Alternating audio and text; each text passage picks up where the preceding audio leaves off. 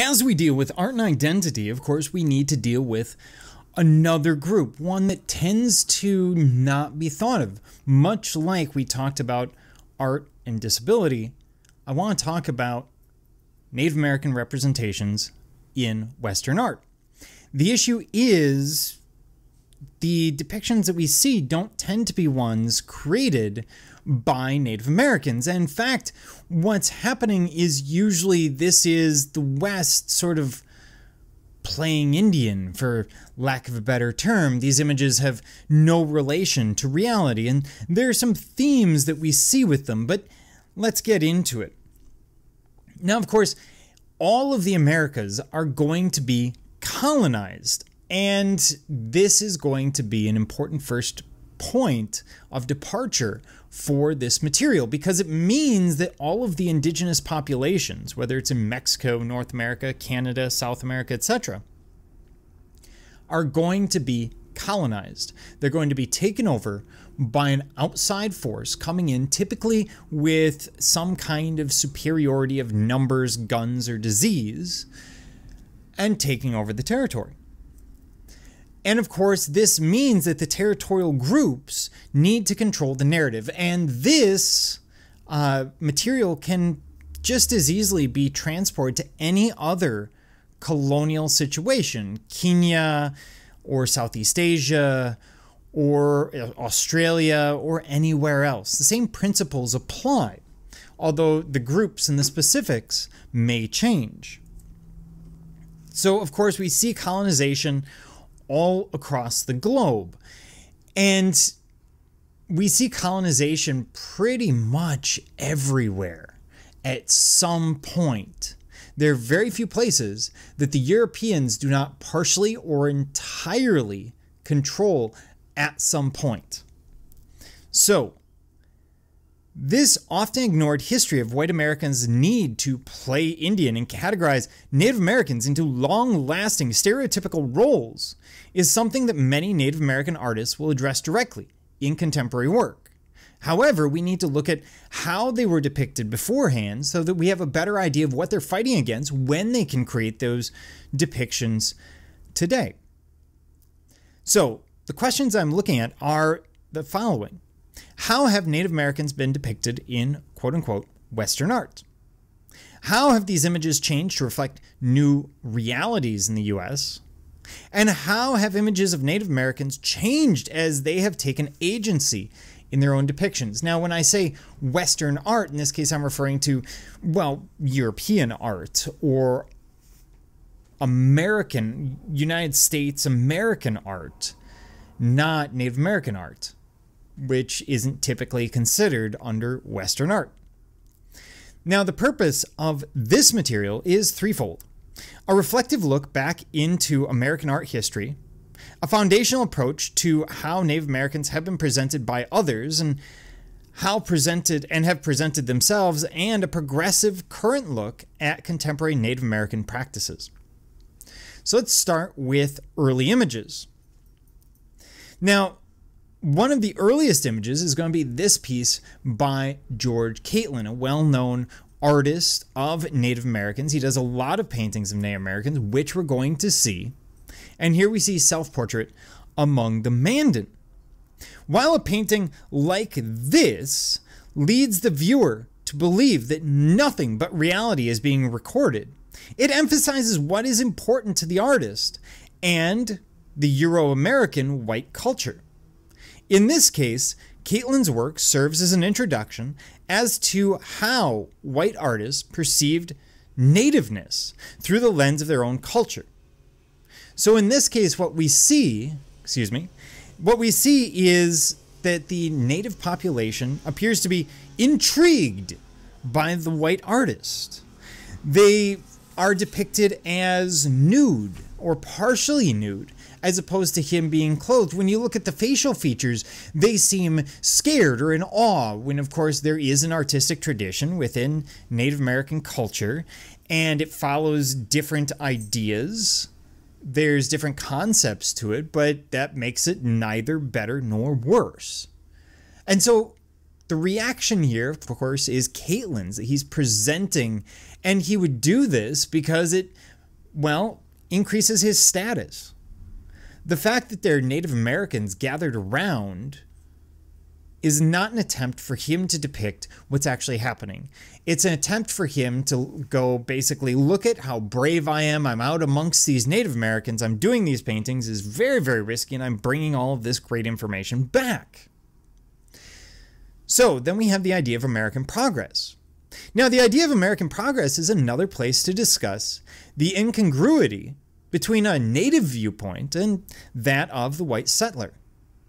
We see this in relation to a specific print. This piece by Currier and Ives, known as Across the Continent. Western, the course of empire takes its way. A little bit awkward there. And the idea is America's growth is expressed in terms of, well, Native American decline. On the left, we have this white community, bustling with activity. The major features of the town are the public school, the foundation of enlightened citizenry, the woodsmen who prepare the way for future settlement, and the telegraph and railroad lines, the technological lifelines of civilization. These symbols of growth and expansionism visually separate Native Americans in the painting. And in fact, the train does that because the Native Americans are depicted over there on the right, and it's sort of like, look at them. Look at all these resources they've had for so long, and yet they have done nothing. But us, we've built a public school. We built a town. I mean, this is ignoring a lot of the fact that they're permanent Native American settlements. They have ideas of education, etc. But we're ignoring all of that, separating it by the railroad line so that you have this clear delineation between what is and is not progress, using the Native Americans basically as a scapegoat. Now we also have John Gass' American Progress, which makes this point even more explicit. Here we see a white allegory of progress sweeping the West, emphasizing Euro-American settlers' rights to expand across America. Historically, this would lead to Native Americans being driven out and removed onto reservations, an idea that will come up more later. Visually, what we see are Native Americans in Buffalo running as if being chased by Progress's movement westward, from right to left, from light into darkness. The light is on the city in the background, where telegraph wires and various modes of transportation follow the movement of progress through the land. Gold miners, farmers, and even the Pony Express denote figures of progress and civilization who are followed by the light. The allegorical figure carries a schoolbook in her hand representing civilization. The idea is that the native population is running from progress. They don't understand progress. They can't understand progress. We need to create things for them. And once again, let me point out that the figures here, the female figures amongst the Native Americans and male figures are shirtless or partially nude. The idea of depicting native populations as nude or partially nude is actually very, very common. It tends to get across a sense of brutality, of barbarism. Here we have a native population and teepees, and they're dancing around. Again, this idea of, look, that's not progress. That's not industrialization. That's not the Protestant work ethic. That's something different. Arguably, that's something wrong. Now, a quote from President Andrew Jackson around 1836 will drive the point home. Indian removal, as he says, will separate the Indians from immediate contact with settlements of whites, free them from the power of the states, enable them to pursue happiness in their own way and under their own rude institutions, will retard the progress of decay, which is lessening their numbers. He's making it sound like it's their job to put the native population onto the reservations to save them. And of course, that makes sense. That's how propaganda tends to work. With this sentiment, Jackson shows the racist and patronizing attitude towards Native Americans that existed even at the highest position in America. Now, there are several themes that we see amongst paintings and depictions of Native Americans, and we're going to go through a number of those here. The first being the happy savage. This idea of the happy savage, quote, pursuing happiness in their own way and under their own rude institutions, quoting Andrew Jackson, was reinforced by images such as Caitlin's bird's eye over Mandan Village. Caitlin here described his key figures as stern warriors wooing lovers. Notably, even when the Native Americans are shown at leisure, the implication is one of carelessness and laziness versus the industry of the white man. These paintings portray the native population as separate from white civilization, as if colonization had not yet introduced epidemics, alcoholism, and tribal disintegration, caused by the removal from traditional lands to distant reservations. So when we look at it, what we see is people out there doing things that we wouldn't expect in an industrialized world, in a Protestant white world. They're playing, they're having fun. These are people who could be working, they could be making things, and yet they're not. This takes on almost an offensive air. The artist, of course, ignores the current realities in favor of earlier literary and artistic traditions, which placed Native Americans in remote and pristine environments. Of course, this isn't the case. They're being moved onto reservations at the time.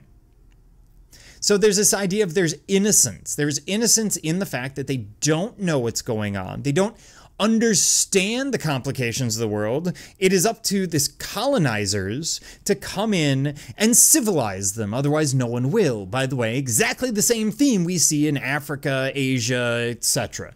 Everywhere. If there's colonization, we have this idea of the white man coming in and fixing and civilizing the situation. Of course, we know that isn't the case. We also have this idea of the noble savage, something that Ben Franklin, of course, famously talks about. The category of the noble savage is represented in how Native Americans are depicted in work like Charles Bird King's piece known as, this piece, this portrait. And what we're seeing is a series of men, warriors, chiefs, being depicted. Conceived as Roman nobles, these are men to be admired for physical prowess as well as reason. They represent a race that could perhaps be persuaded by rational argument, as well as the formidable presence of the United States government to abandon tribal traditions for a more civilized lifestyle. And what we're seeing is the idea of nobility, but is it really nobility? Is having your portrait done nobility, or is it simply remembering a legacy that's soon to disappear?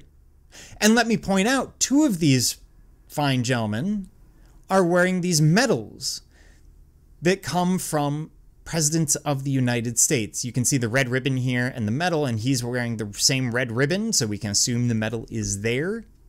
This is westernization. This is the idea that, they're noble. There's a sense of nobility to them, but they're still savage, which is problematic. You can't have these two things together. It's romanticized in the West, but in reality, it's very problematic. Then there's the idea of mischaracterization. In other cases, earnest attempts at portraying Native American customs were simply inaccurate or hampered by misunderstanding. John Mick Stanley's Barter for a Bride is based on collected sketches from Stanley's field book, but ultimately draws upon stereotypes. In this case, the prospective bride lies unadorned, with a stable pyramid of past generations behind her, looking off nobly, while the suitor brings gifts to barter. So, when we look at this piece, there's some issues here. They're basically saying, look at the Native Americans, they're bartering for people. This is a problem. Let me remind you that at the same time that this piece is created, the 1850s and 60s, first of all, the white man is still participating in the slave trade in the American South, and secondly, The idea of dowries is still commonly used in Europe. The only difference here is instead of bartering for a bride, you pay for them outright. It's a convenient element of history that's being left out of this piece and done intentionally because it's supposed to show the barbarism of these people. Once again, this idea that the West needs to come in and give them civilization. Now, there is a diversity in marriage customs depicted here that Stanley likely didn't understand. For some, a barter might legitimize a marriage. However, the bride's seductive pose or, quote, titillation or availability would not be a part of the transaction, and the actual barter would not be a subject of a painting or element of everyday life. It did, however, intrigue the painter and fulfill a desire on the behalf of whites for information, however inaccurate, and articulation of native life. We also see the idea of the savage warrior. Of course, there's a lot of depictions of this. Images by Thomas Hill and Arthur Tate show a second Native American stereotype, that of barbarian or savage warrior. Here we see Indian camp in Yosemite. This is before Yosemite is a national park. And it's showing the barbarism. Look, they're living out of tents. They've got fires. I mean, this 100 years later, you would show this painting and say, oh yeah, these are campers at Yosemite, and we would have no problem with that. But at the time, it would mean barbarism. So this is going to be a reaction to the oft violent friction caused by Indian removal policies. Now, Indian removal was a singularly brutal and dramatic movement in the history of the United States, yet no hint of it ever appeared on canvas. We're never seeing the Indian removal. Instead, we see the native population as savage warriors, as difficult to contain, or arguably, in many cases, particularly dangerous. Instead, artists turned to conflict scenes in which Indians were cast as villains who prevented a peaceful appropriation of Western land. Such scenes gradually made obsolete the group of images first discussed in this section, which were often pejorative but not provocative. Conflict iconography in both painting and literature was a manufactured response to a hate of the Native Americans. And here, an analysis of a Stanley painting known as Osage Scalp Dance shows all of these tensions being represented visually. The native body is portrayed as violent, savage, and uncivilized, and it's juxtaposed with a helpless white body, creating conflicts of light and darkness, barbarism, and reason. The would-be killer, in this case, is portrayed in a loincloth, whereas the savior have been touched by civilization and wear a medal around their neck. So here we see the gentleman in the back right here, and he's using his spear to block the sword or axe, which is going to come down and kill this mother and child. And so we see that medal giving the idea of civilization, of westernization, of acceptance of the Western world or Western life. Images like these serve to justify intervening within Native American affairs and ultimately to ordain violence. We also have this idea of the last Indian, sort of capturing the last of a dying breed. Very interesting idea. Thomas Cole's Indians at Sunset fits into this idea of the doomed or last Indian. Here, resigned to his fate as a remnant of a bygone American era, the Indian in Cole's painting reconciles himself to watching the last of America taken over. At this point, the last resort of the native population becomes acculturation. Thomas Jefferson will write in a letter from 1803, in truth, the ultimate point of the rest and happiness for them is to let our settlement and theirs meet and blend together, to intermix and to become one people, assuming that they want that. Incorporating themselves with us as citizens of the United States, This is what national progress of things will, of course, bring on, and it will be better to promote it than to retard it. So the idea at the time is this sort of assimilation or assimilation. We're going to see what happens with that quite shortly. So pieces like this kind of capture what that life would have been like. Again, this sort of purity and innocence, almost a nostalgia for a simpler time.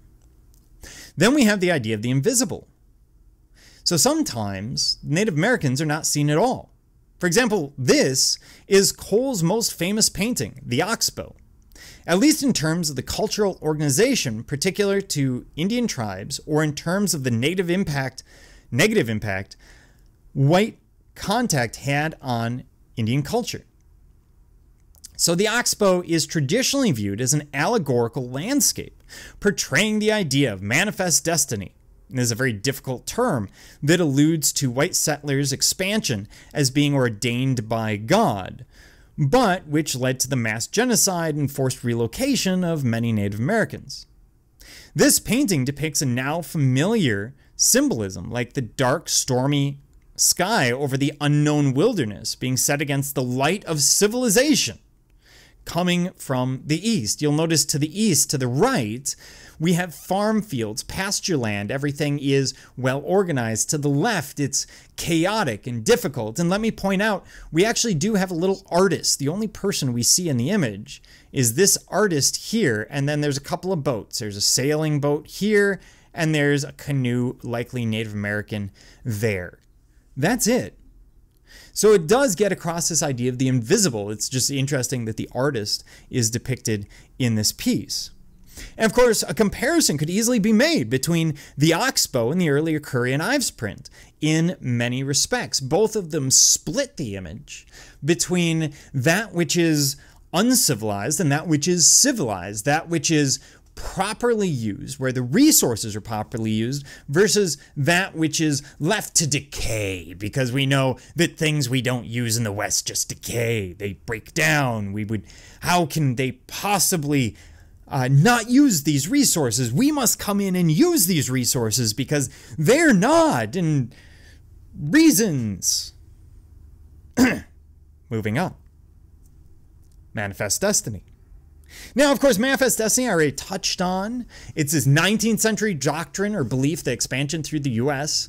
through the American continent was both justified and inevitable, which is problematic from a bunch of different perspectives, but we're going to leave it at that.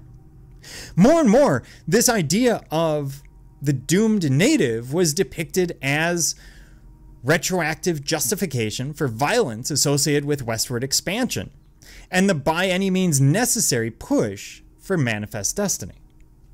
So we see pieces like this. This is by Bierstadt, Among the Sierra Nevada Mountains, or Sierra Nevada in California. And you look at it first and you say, wow, that's just a beautiful landscape. And by the way, it's a massive landscape. It's about 6 by 4 or 6 by 10 feet. It's huge to get across the scale of that which is in the West. But here's the thing. Here, what he's doing is arguing that you need to come out west. You need to see what's here. Because look at all these resources. There are those deer. We can use those, and water. We can use that, and the mountains. Mountains are generally reminiscent or symbolic of mining, mineral goods, etc. We have all that, and look at the timber on the right. Look at all of these resources. They have great resources that we can come in and we should use because they're not using it right. And we know how to use it because we're civilized and we know these things. We can shoot the deer and make them into wallets. We can cut down the trees and make them into firewood. We can take down those mountains and find metals. We can take the water and drink it or use it for industry. So even a simple landscape has more of a story to it. Or in this case, by Bromley, this is Crow Indian Burial. And here the painting serves a dual purpose. It laments the past and the demise of the native, but it simultaneously acknowledges that barbaric customs must give way to a more productive use of the land. What you're seeing here is a sky burial. You'll notice the Native Americans have placed the body up here in a tree. The goat down below is tied to the tree. and is dying.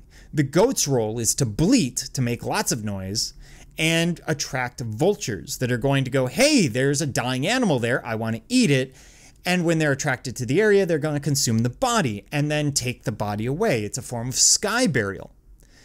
But the thing is, from a Western perspective, this isn't a great use of the land. I mean, we could use that water, we could use that land, we could put a house there or a McMansion or any number of things. But also, to his audience, the idea of a sky burial is going to be very foreign and horrific. Because bodies don't go in trees, they go in the ground. Everyone knows this. In 1876, it's really obvious. But it's not. This is an attempt to show the barbarism of the native population when dealing with something as simple as burial. By the 1890s, James Frazier's famous End of Trail effectively trumpeted the end of the native way of life. The profile of the despondent native and his tired horse described a series of downward arcs that eloquently reinforced the mood of the piece. A symbolic wind whips the horse's tail and bends the rider's back. Body drained of energy, the rider slumps lifelessly, his spear once raised in war and the hunt hang downward as if about to slip to the ground.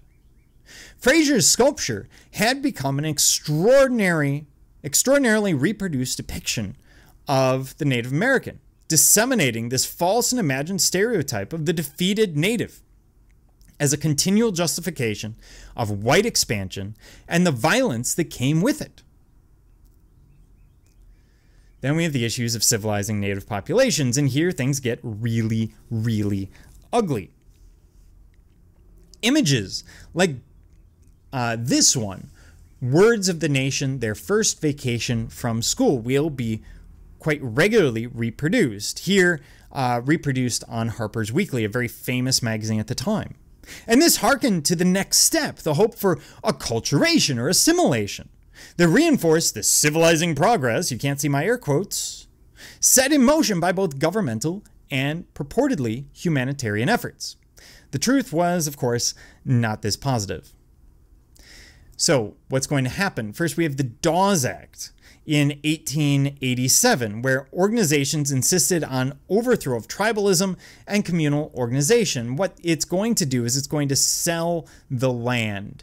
And we're going to see the shrinking of what's known as Indian Territory between 1850 and as late as 1990. And let me point out that no matter what the legislation does, look at where the reservations are. We talk about poor Native Americans. Oh, they don't have money. They just need to work harder.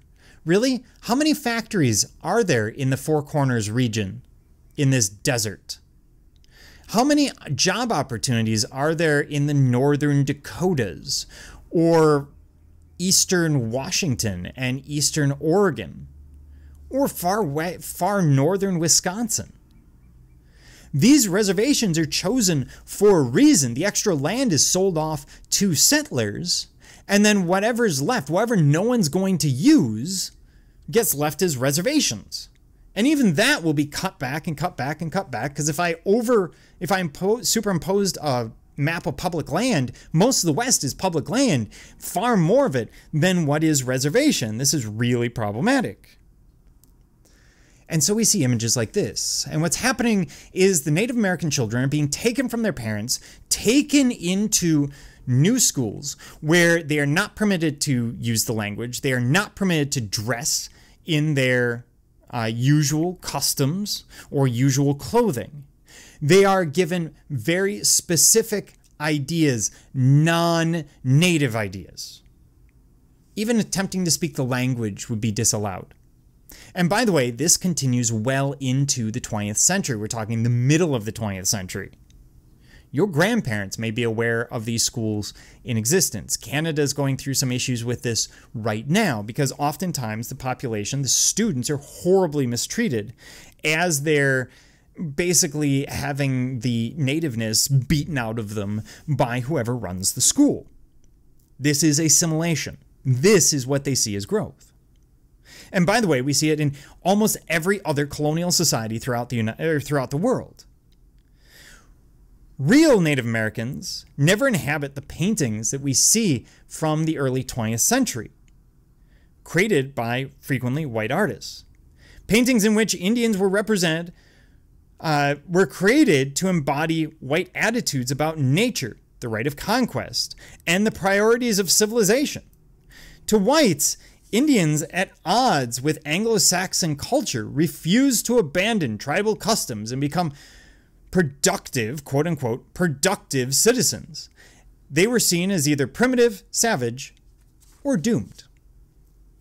Over the span of the 19th century, Native Americans were reduced to a few stereotypes or worse, as we see in several other paintings. So, for example, here, the Course of Empire, where it's westernized, but we definitely see the Native American settlement over here on the left, under the storm clouds, which we're familiar with that symbolism, under the idea of barbarism, under the idea of barbarism. So this is really problematic. And we see pieces all over the place, like this, where we get this idea of the Native American as not just not accepting industry, but actively eschewing it, actively pushing away from it, and choosing a way of life that somehow we know as problematic, which, do we? I mean, even that's not entirely clear.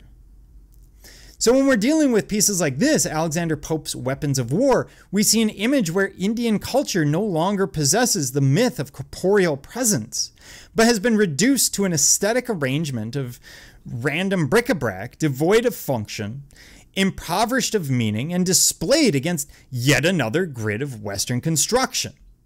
This could be a piece in a natural history museum, but it definitely doesn't represent the Native American experience. And then we see pieces like this, which we've seen in other lectures, the Hidatsa warrior. And here we see him holding one of these, well, in this case, holding a pipe. And again, it's almost as if he's been posed to look like he's in a museum. If you go to a public museum today and you go up to what's probably the second, third, or fourth floor and you look through the Native American section, this is what you're going to find. The only difference is it'll be three-dimensional. So let's talk about some modern representations. Now, Tom Jones brings in current popular culture, like the Oprah Winfrey Show, in his Choka Watching Oprah. And he does this as if to challenge the notion of the doomed Indian, as if to say, we are still here in the very present watching Oprah. But it's also getting across something else. Think about when Oprah used to run, or Dr. Phil or Dr. Oz or whatever other show. 4 o'clock in the afternoon. Who's home at 4 o'clock in the afternoon? Students or the unemployed. It's getting across an idea of someone who isn't doing well. Look around the background. The old couch, the small TV, is juxtaposed with the wallpaper behind showing what we can assume is a Native American chief and Native American symbolism, the bear on the right wall. All of this juxtaposed with Choka, the man on the couch, and the fact that he's watching the Oprah Winfrey Show. Definitely not showing the power that could be there. Now we also have artists like James Luna, whose now famous artifact piece also directly challenged this assumption that Native Americans are dead and gone, or only in natural history museums, by inserting his living, breathing body into a glass display case at the museum. In his own words, I had long looked at representations of our people in museums, and they all dwelled in the past. We were simply objects among bones, bones among objects, and then signed and sealed with a date. In this framework, you can't really talk about joy, intelligence, humor, or anything that I know makes up our people. In the artifact piece, I became the Indian and lied in state as an exhibit along with my personal objects. That hit a nerve and spoke loud in Indian country, the art world, and the frontier of anthropology.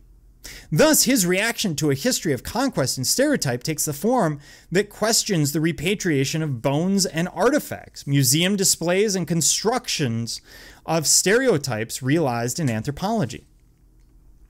Erica Lord will revisit this piece in Artifact Piece Revisited, and in this case, inserting the female Native American and mixed race body into the picture and discussion. So what we see here is an attempt to bring in more elements into that depiction. So it's not just Native American, but here the female perspective, the mixed race perspective. There's a lot of different intersecting ideas here. She also does the tanning project.